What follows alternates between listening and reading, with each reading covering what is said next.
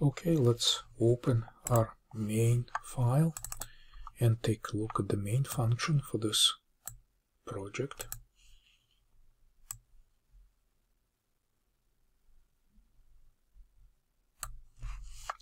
So Glut implements event-driven programming model for our window. For example, when the user clicks or moves the mouse, the Glut library can invoke our event handler function to allow the program to keep up with user actions.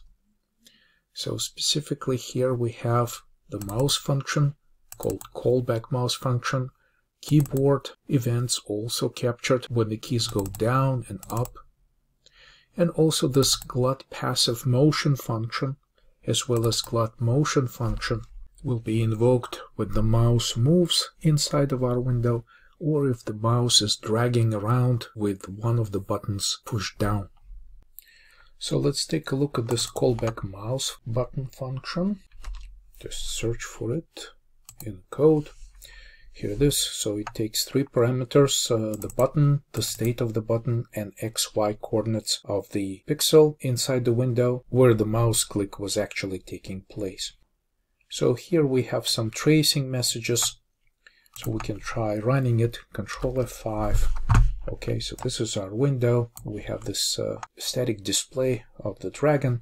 And now if I start clicking in this window, we should be able to see some traces over here. So I'm just going to increase the size of this output so it's easier for us to see. So here I just clicked once in the window and it gives me basically the button is 0. Which is my left button, and then the state is first 0, which is the button is pressed down, and then it goes up. Immediately we get another notification with the state equal 1. There are actually Glut constants named Glut underscore up and underscore down, which implement these constants. I can also try to use my right button click. So you can see that this generates the button ID with encoding 2. And if I use my mouse wheel, I can get, this is up and down. I also get these notifications from the mouse wheel with encodings 3 and 4. Another function that we have here in our project is the function named look.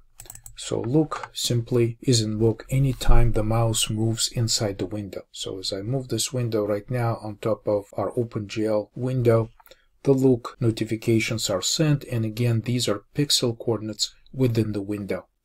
I call this function look because we're going to use mouse movements to look left, right, up and down, so it's generally very helpful to control the direction of the camera.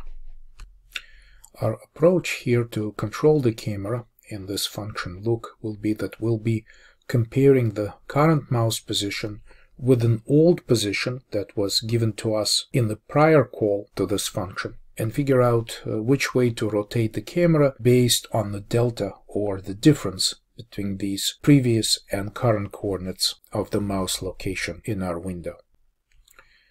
Right above the look and callback mouse button, we have keyboard down and keyboard up, which we can use to control the movement. So if we'd like to move forward, we can use, for example, the W key, capture its ASCII code, and update the velocity with which we're moving forward. As the W key goes up, we can update our speed and slow down.